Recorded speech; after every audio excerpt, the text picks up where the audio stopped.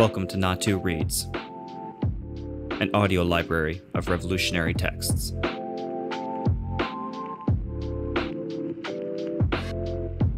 Interview with Chairman Gonzalo. Conducted by El Diario.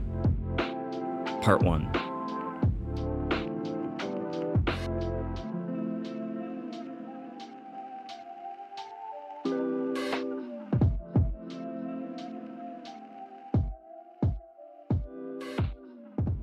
Objectives. El Diario. Chairman Gonzalo, what prompted you, after a lengthy silence, to do this interview? And why did you choose El Diario? Chairman Gonzalo. Let us start by saying that the Communist Party of Peru, Partido Comunista del Perú, PCP, which has been leading the People's War for more than 8 years now, has expressed itself publicly in a number of different documents. We have always considered the pronouncements of the party itself to be much more important, because that way it is crystal clear that it is the PCP that has dared to initiate the People's War, lead it, and carry it forward.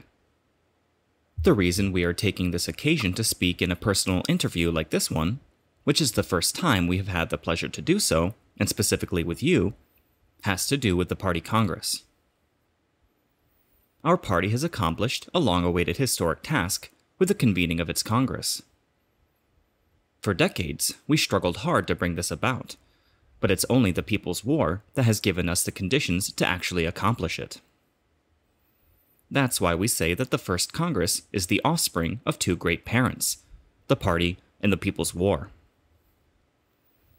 As the official documents state, this Congress marks a milestone, a victory, in which our party has been able to sum up the long road traveled and has established the three basic elements of party unity: its ideology, which is Marxism-Leninism-Maoism, Gonzalo thought, the program, and the general political line.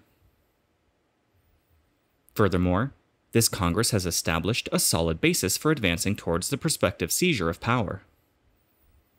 The Congress, then, is a great victory, and it is one of the main reasons for giving this interview. Other reasons have to do with the profound crisis that our country is going through, and the ever-growing and more powerful development of the class struggle of the masses, and with the international situation and how revolution is the main trend in the world. As to why we are doing this interview with El Diario, there's a very simple reason. El Diario is a trench of combat, and today it is the only tribune that really serves the people. We believe that though it would have been possible to be interviewed by others, including foreigners, it is better, and more in accord with our principles, to be interviewed by a paper like El Diario, which is really struggling every day, under difficult conditions, to serve the people and the revolution. That is the reason. El Diario. Chairman Gonzalo, have you weighed the possible implications of conducting this interview? Let me ask you, don't you run some risk talking publicly at this time? Chairman Gonzalo. Being communists, we fear nothing. Moreover, our party has steeled us to challenge death itself, and to carry our life on our fingertips, so that we may give it whenever the revolution demands it. We believe that this interview has overriding importance. It serves our party, serves the revolution, serves our people and our class, and also, why not say it, serves the international proletariat, the peoples of the world revolution. Whatever risk, then, is nothing, especially, I repeat, steeled as we are by the party. 1. Ideological questions. El Diario. Chairman, let's talk about one of the ideological foundations of the PCP, Maoism. Why do you consider Maoism the third stage of Marxism? Chairman Gonzalo. This point is crucial and of enormous consequence. For us, Marxism is a process of development, and this great process has given us a new, third and higher stage. Why do we say that we are in a new, third and higher stage, Maoism?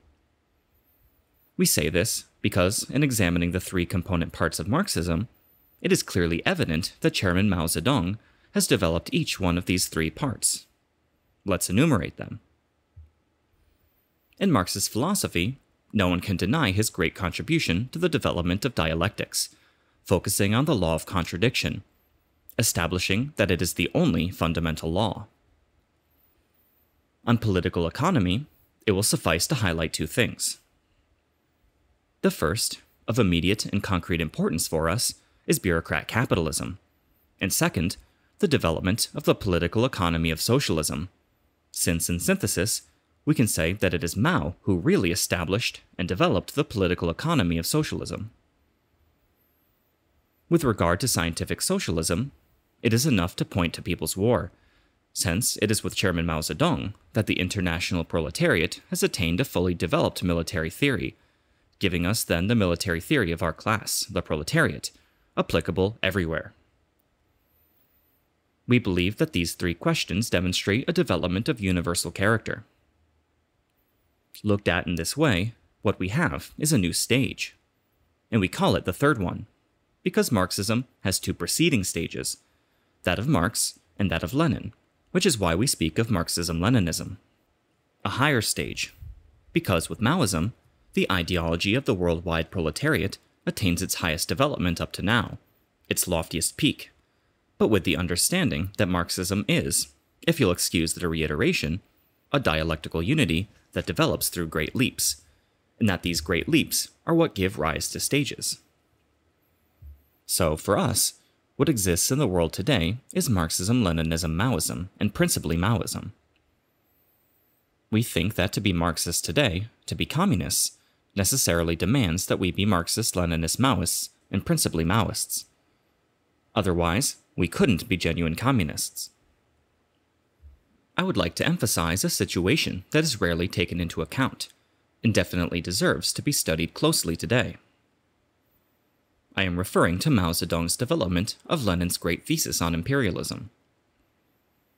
This is of great importance today, and in the historical stage that is presently unfolding.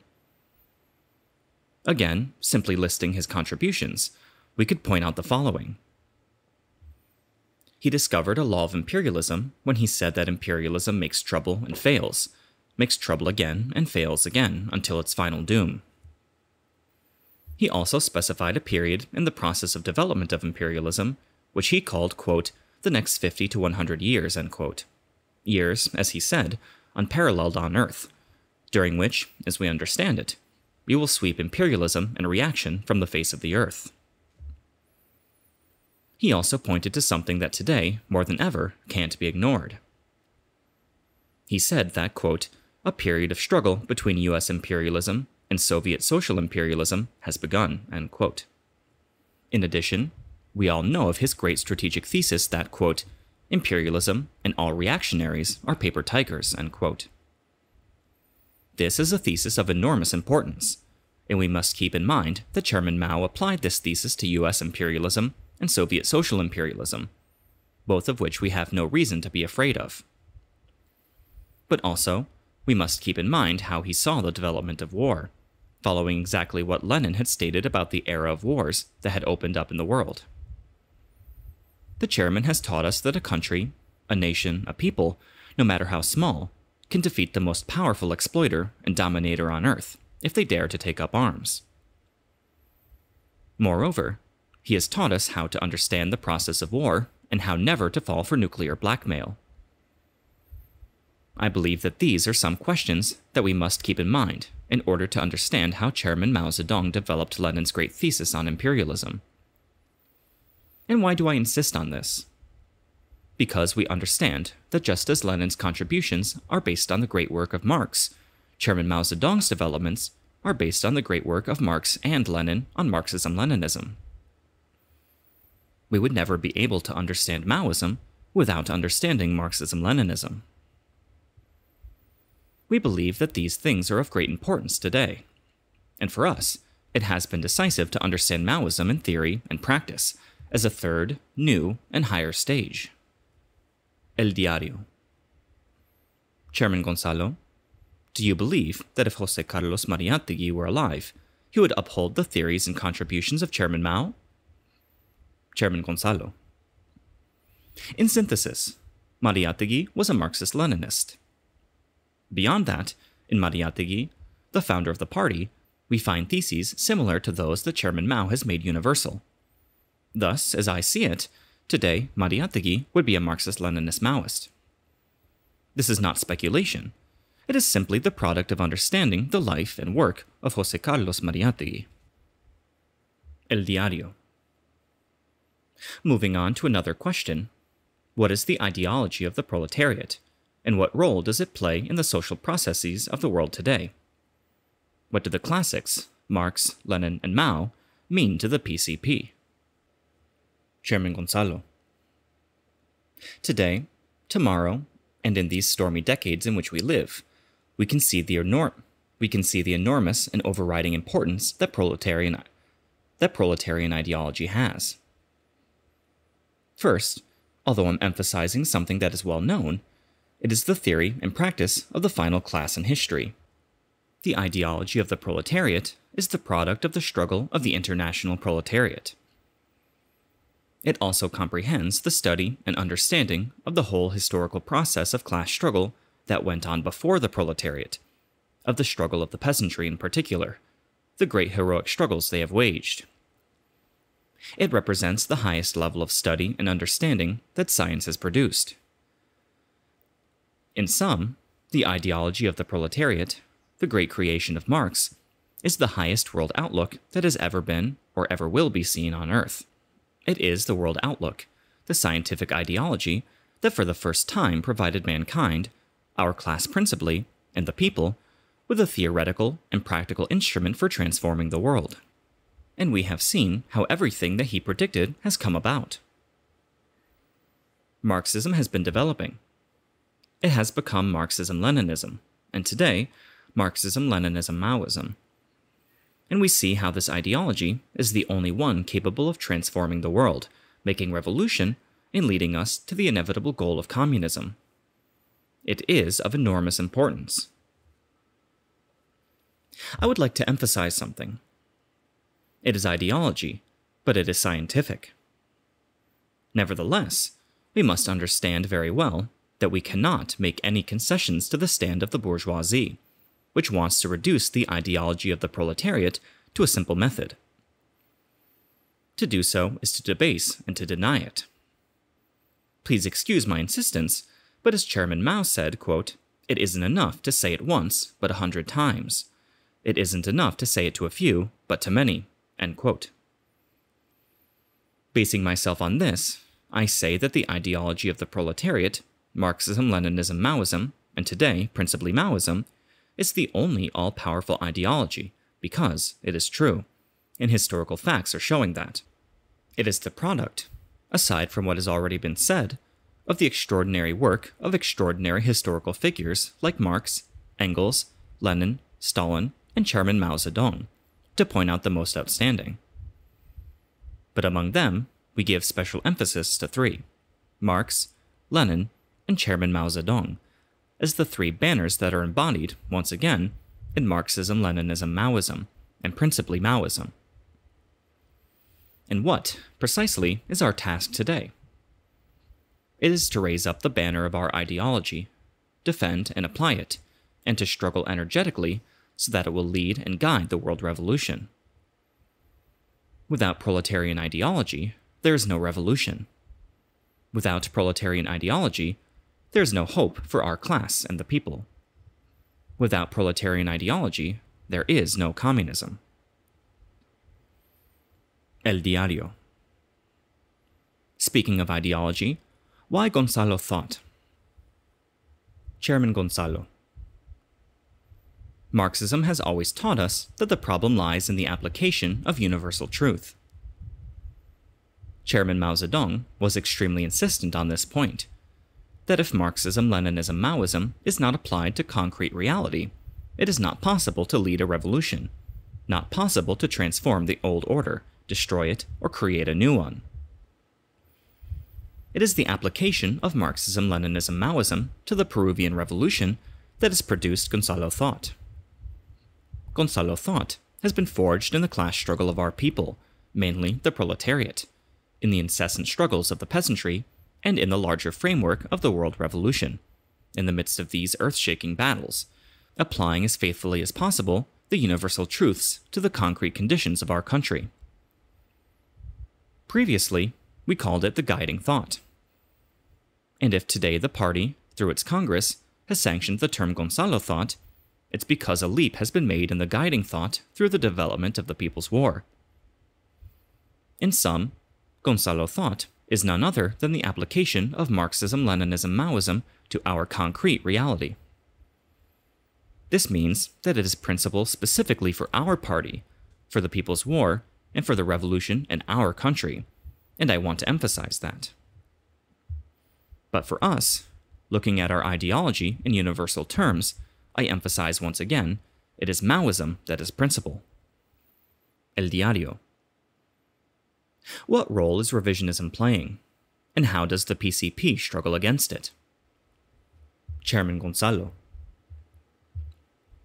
First, we should remember that every advance of Marxism has been made amidst fierce struggle. And in the process of development of Marxism, old-style revisionism emerged and met its downfall in World War I. But since then, we communists have confronted a new revisionism, modern revisionism, that began to develop with Khrushchev and his lackeys, and which is now unleashing a new offensive against Marxism. Its principal centers are the Soviet Union and China. Revisionism arose as a complete rejection of Marxism. Modern revisionism, likewise, is always aiming to substitute bourgeois philosophy for Marxist philosophy, going against political economy, particularly denying the growing impoverishment and the inevitability of the downfall of imperialism. Revisionism strives to falsify and twist scientific socialism in order to oppose the class struggle and revolution, peddling parliamentary cretinism and pacifism. All these positions have been expounded by the revisionists, who have aimed for and continue to aim for the restoration of capitalism, the undermining and blocking of the world revolution, and to denigrate the conquering spirit of our class. But here, I feel it is necessary to spell out some points to make this concrete. Revisionism behaves like any imperialism. For example, the Soviet Union, Soviet social imperialism, preaches and practices parliamentary cretinism.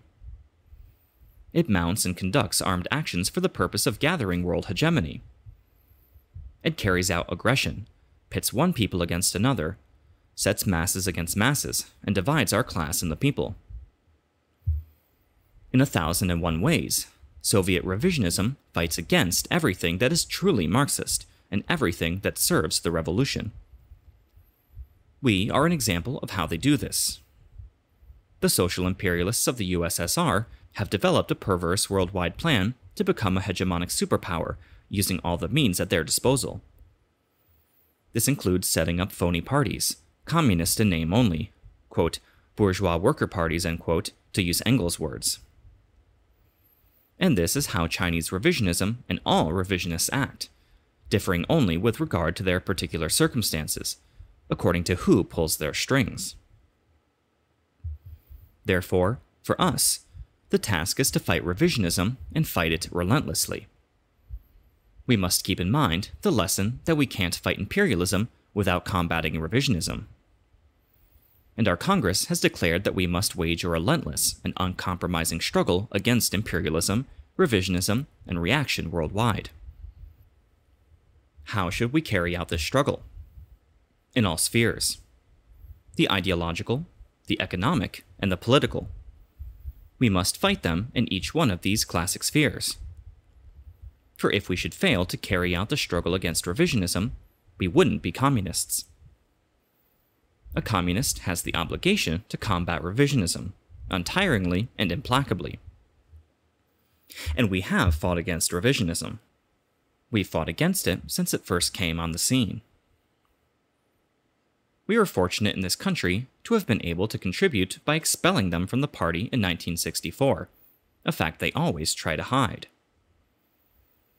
I want to make it very clear that the vast majority of the Communist Party united behind the banner of struggle against revisionism which Mao Zedong had unfurled, and they took aim at and struck blows against revisionism in the ranks of the Communist Party of that time, until they expelled Del Prado and his gang.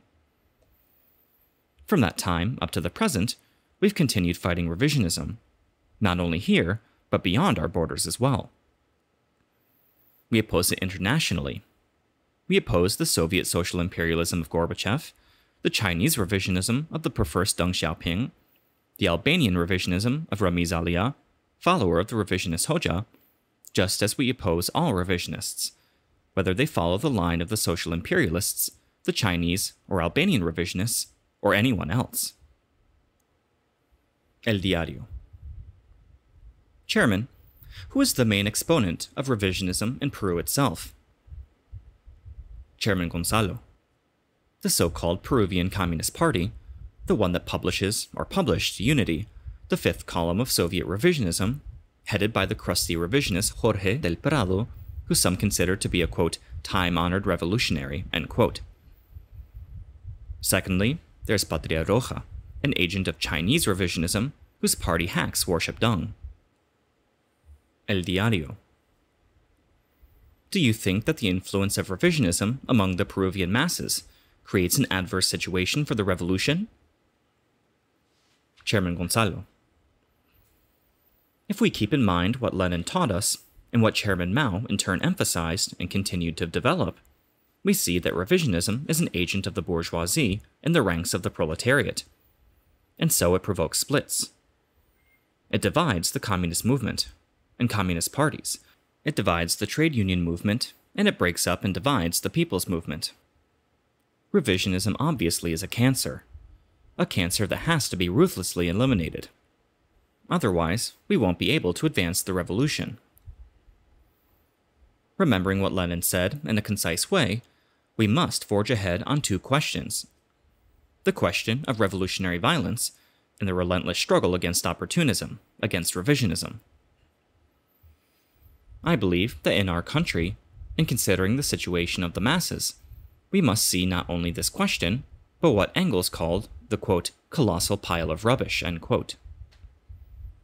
He taught us that when a movement lasts for decades, like the movement of the proletariat, and even more so, the movement of the people, in our country, a great deal of rubbish piles up that needs to be swept away bit by bit.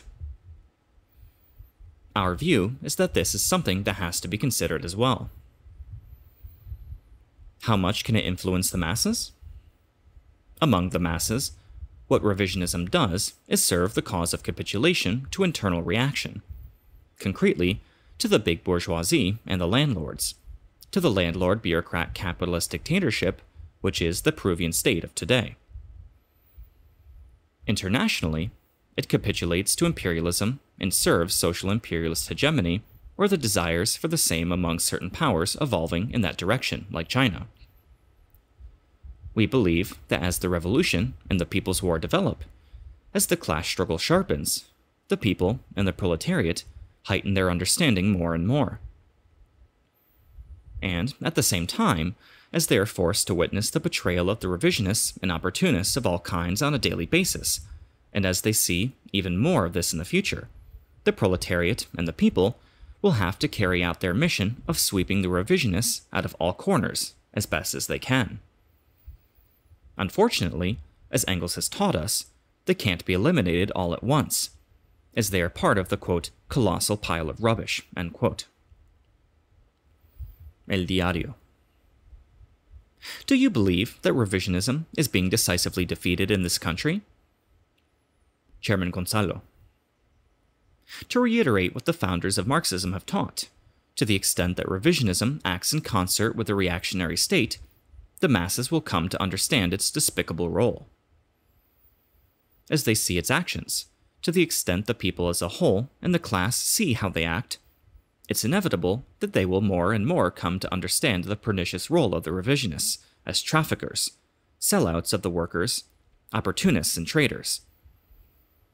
The revisionists are heading for their demise, and have been for some time now, not only because of the People's War, but rather this process began when revisionism was expelled from the ranks of the party, because at that point, another batch of serious communists began to come forward, and later became those who today, under the guidance of the Communist Party of Peru, are leading the People's War.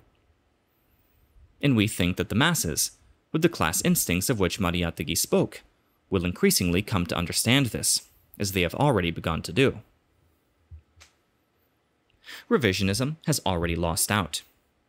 It's only a matter of time. The problem is already defined. The rubbish has begun to be swept away, burned away. As I said, it's only a matter of time. The process of their demise began years ago. And if we go back further, to the beginnings, the ball game was lost when they became revisionists, when they abandoned their principles, at that point. What remained to be seen was how the class struggle would develop, and how a party like ours would be capable of carrying out its role, and how the masses would sustain it, support it, and carry it forward. How they would come to see that it is their party, that it defends their interests. And it is the masses themselves who will settle accounts, giving a just punishment to those who for decades have sold out and who continue to sell out the proletariat's basic interests. And they will also condemn and sanction those traitors who try to do so or begin to do so. El Diario. What is your opinion of the new evangelism put forward by the Pope? Chairman Gonzalo. Marx taught us that, quote, religion is the opiate of the people, end quote. This is a Marxist thesis which is completely valid today and in the future. Marx also held that religion is a social phenomenon that is the product of exploitation, and it will be eliminated as exploitation is swept away and a new society emerges. These are principles that we can't ignore, and that we must always keep in mind. Related to the previous point, it must be remembered that the people are religious, something which never has and never will prevent them from struggling for their basic class interests, and in this way serving the revolution, and in particular the People's War. I want to make it absolutely clear that we respect this religiousness as a question of freedom of religious beliefs, as recognized by the program which was approved by our Congress. So the question you asked really has to do, in our view, with the ecclesiastic hierarchy, with the papacy, that old theocracy that has succeeded in developing as a powerful instrument in Roman times.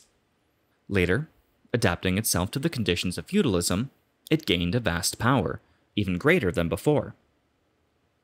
But it always tried to rein in the struggle of the people, and defended the interests of the oppressors and exploiters, acting as an ideological shield for the reactionaries, changing and adapting itself as new situations emerged.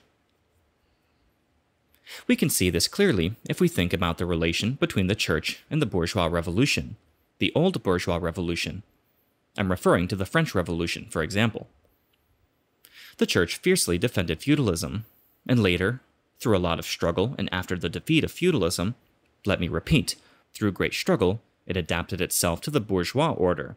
It became once again an instrument at the service of the new exploiters and oppressors. In the present situation, what we see is a historical process which is unstoppable.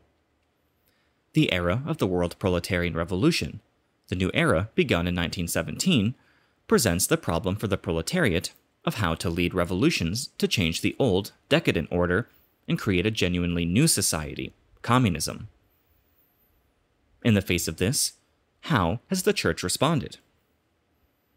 As in previous times, it seeks to survive, and this is the basis of the Vatican II Council, where the Church sought to develop conditions that would permit it, first, to defend the old order, as it has always done, and then adjust and adapt itself in order to serve new exploiters, to continue to survive. This is what it seeks. This is the essence of Vatican II.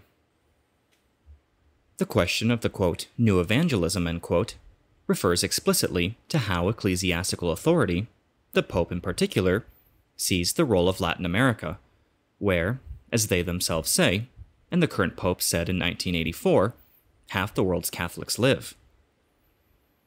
They are, consequently, trying to use the 500th anniversary of the discovery of America to push forward a so-called movement of, quote, new evangelism, end quote.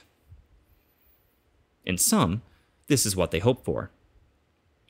Since evangelism officially began in 1494, following the discovery of America, with this new centennial, they want to develop a, quote, new evangelism, end quote, in defense of their bastion, this half of the, quote, parish, end quote, half of the bastion that sustains them in power. This is their goal. In this way, the hierarchy and the papacy aim to defend their position in America and serve U.S. imperialism, the dominant imperialist power in Latin America. But we have to understand this plan in the context of a campaign and a worldwide plan, linked to its relations with the Soviet Union on the occasion of the millennium of its Christianization, the ties with Chinese revisionism, the actions of the Church in Poland, Ukraine, etc. It is a worldwide plan, and the, quote, new evangelism, end quote, operates within it. As always, they are attempting to defend the existing social order, to be its ideological shield, because the ideology of reaction, of imperialism, has become decrepit.